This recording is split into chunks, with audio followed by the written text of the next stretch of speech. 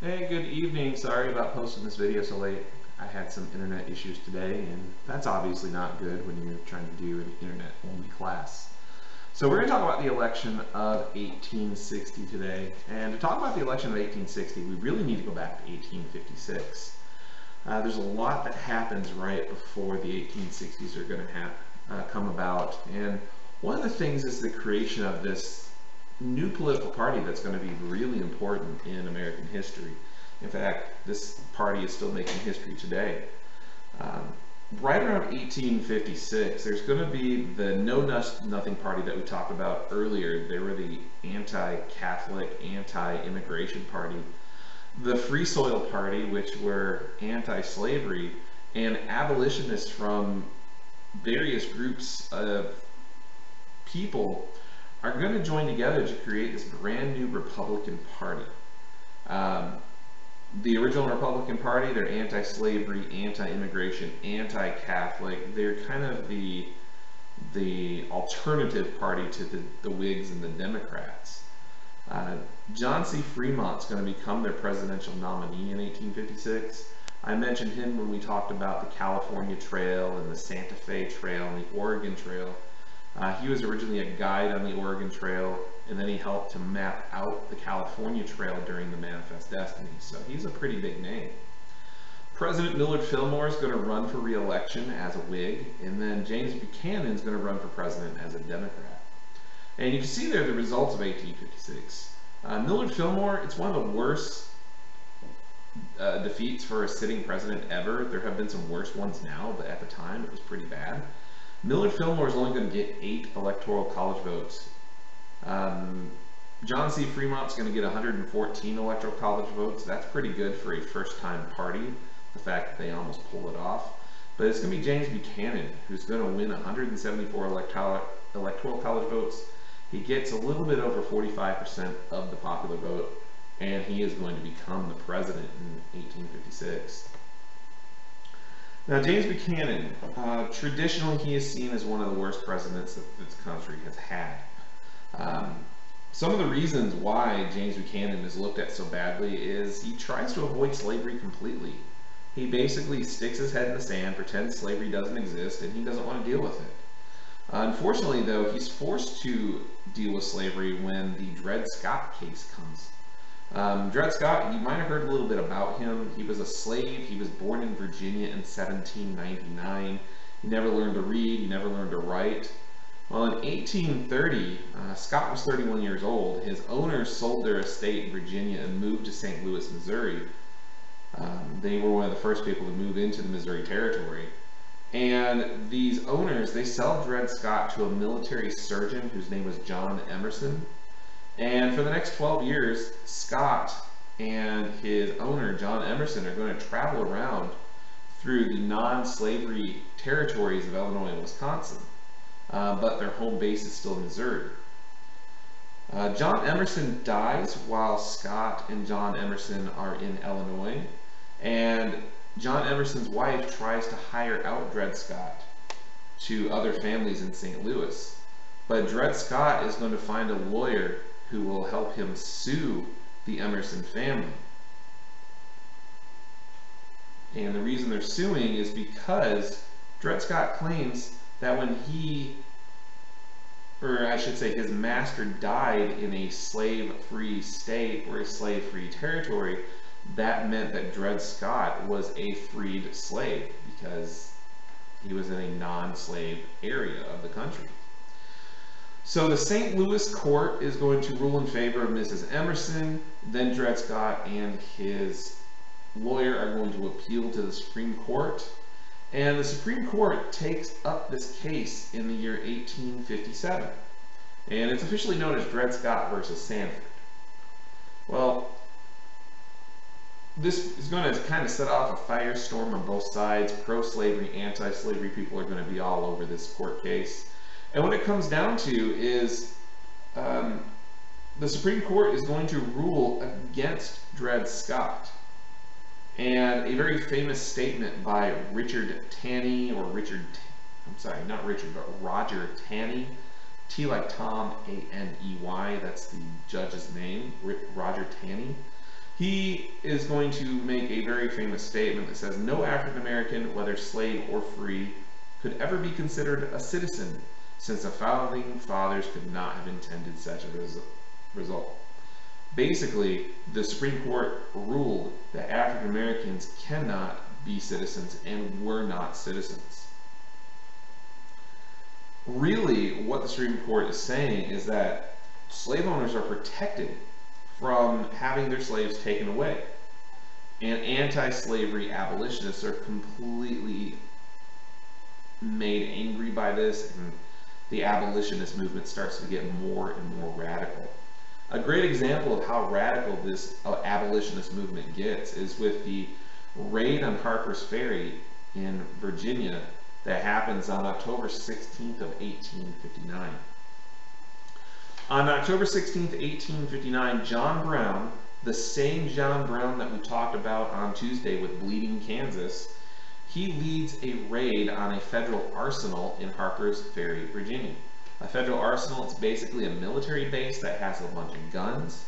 And John Brown is going to attempt to do this and attempt to start a slave revolt. Now, ironically enough, somebody who's going to become a very important name, Robert E. Lee. He is the one who is given credit with capturing John Brown and his men.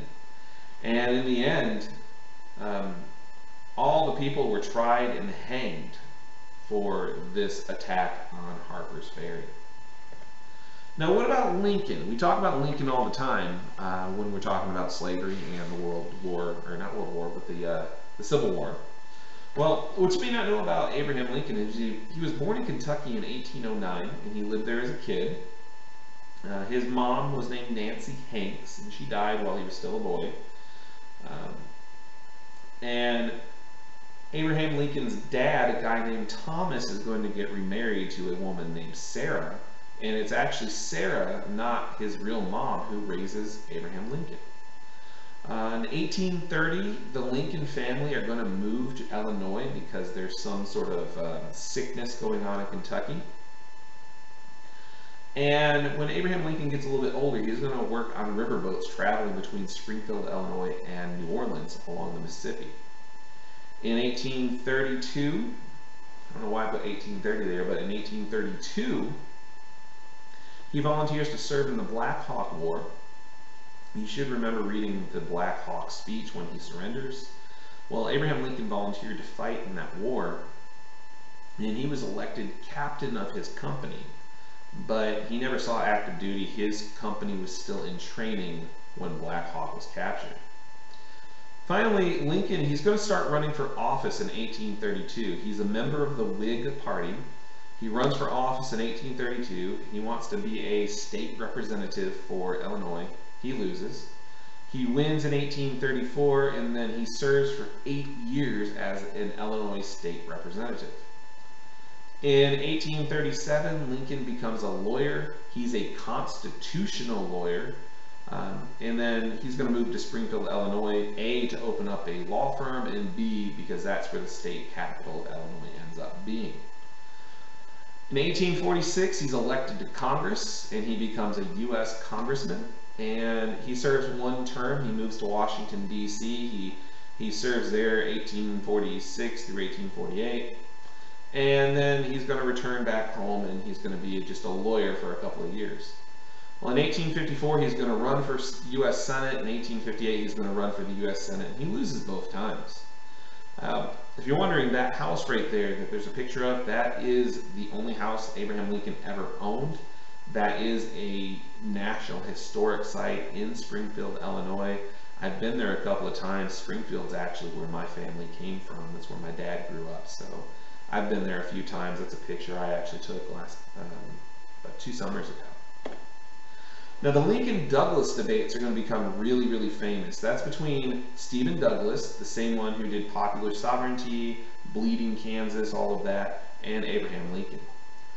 There were 7 debates held throughout Illinois. There's 1 debate for each of Illinois' 7 congressional districts.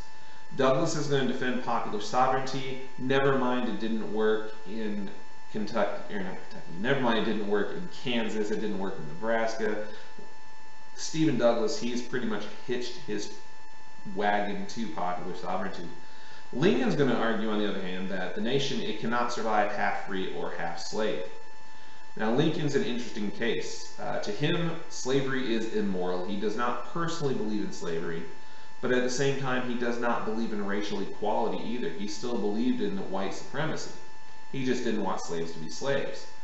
On top of that, remember I said Abraham Lincoln is a constitutional lawyer. It means he knows that he can't change the Constitution. He cannot stop slavery. Slavery must be ended with an amendment to the Constitution. Well, ultimately, Lincoln's going to lose the election, but he becomes a household name. Lincoln is known as a very good orator, meaning he can speak very well, and Lincoln's going to become the face of this this northern anti-slavery movement, even though he's saying, I can't end slavery.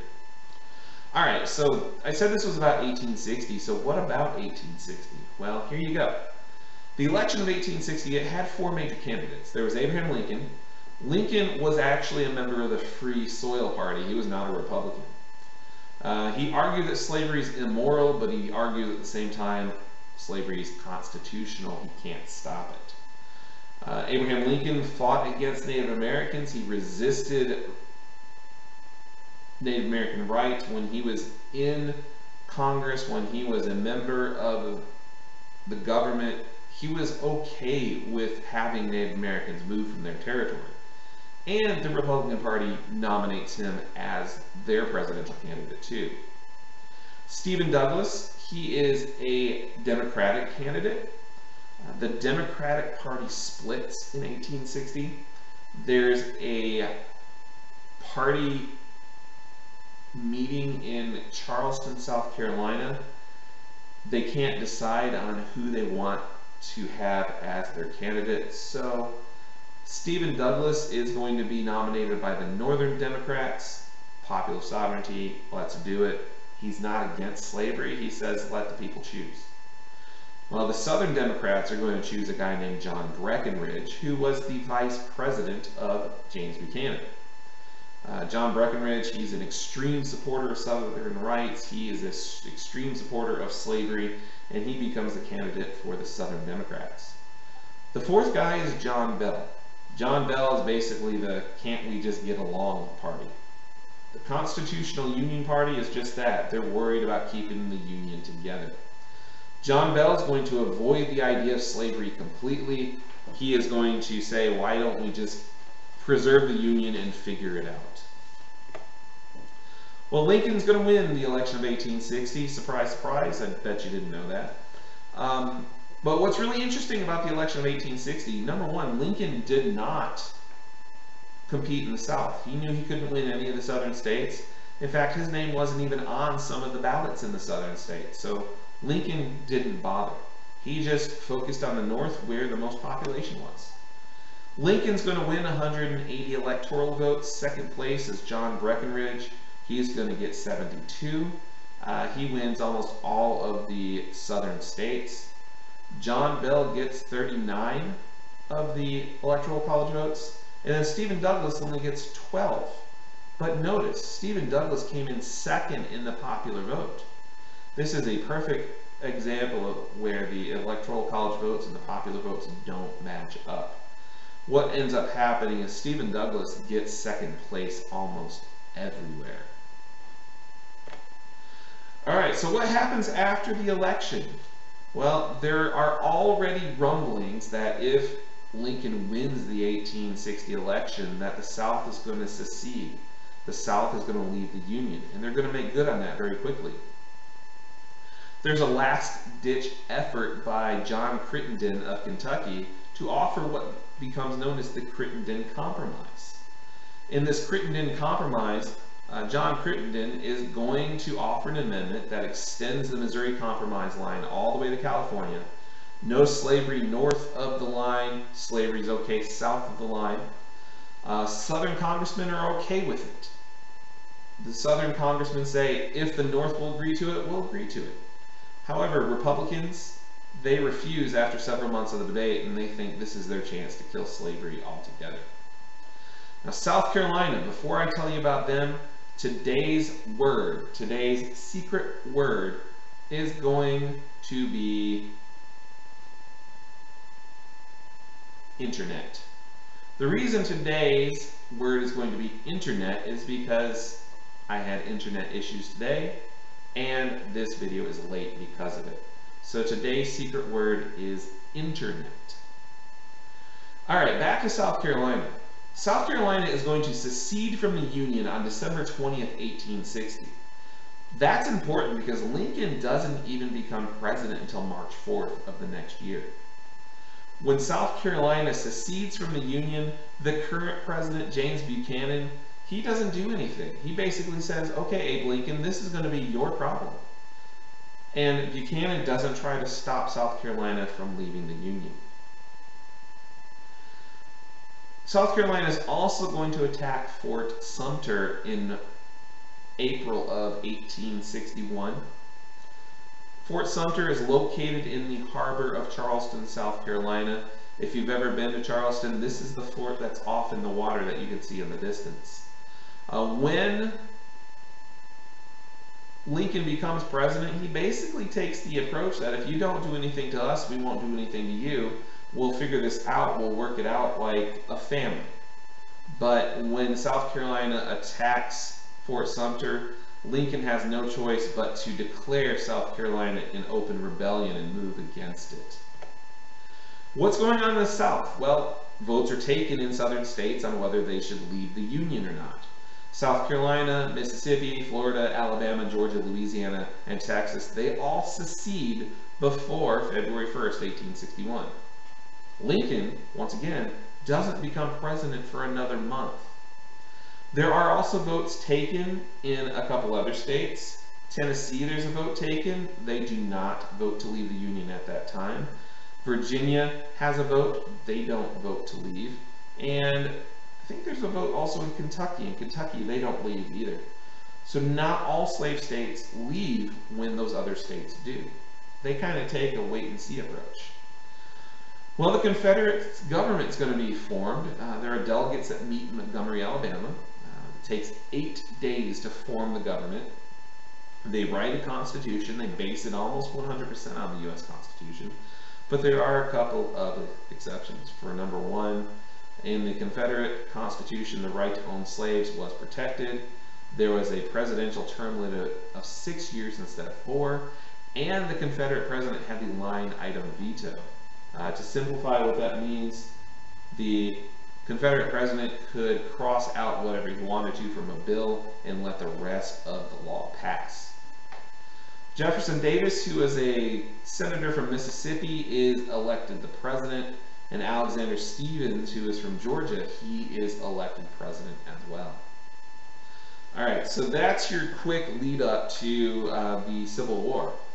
Next week, that's what we're going to be talking about for both of our lectures, is the Civil War. And this kind of gives you an idea of how we get there. So between this lecture and the lecture from Tuesday, you can see it wasn't just a snap decision. There was a lot of tension throughout the 1850s that leads to this election of 1860. And this election of 1860 is kind of the final straw that brings the end of peace and starts the Civil War. All right, so let me switch this over so you can see me. Sorry about the light, you know, it's bright outside and I forgot to turn on the lights that are next to the computer. But make sure you're working on your SLO. I'm getting any of the rough drafts that I still have to graded hopefully by Friday. So keep working on those. If you're going to take summer classes, please register for those. Everything on for the summer is going to be online, of course. And then last but not least, don't forget about those museum reviews. Since you can't go to an actual museum, make sure that you are looking at the virtual museums or you are looking at some of those historical films. And don't wait till the last minute to turn those in. If you turn it in tomorrow, I'll grade it for you tomorrow so you can get it done and out of the way. All right, until next time, we'll see you later.